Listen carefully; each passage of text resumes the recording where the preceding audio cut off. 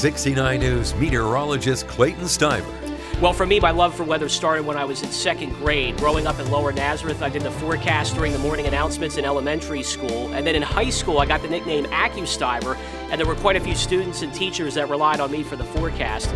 Simply put, I love talking to people about the weather, so there's no better job for me than being a TV meteorologist. The people you know, the weather you trust. 69 News Weekend Edition, Saturday and Sunday at 6 and 10 p.m.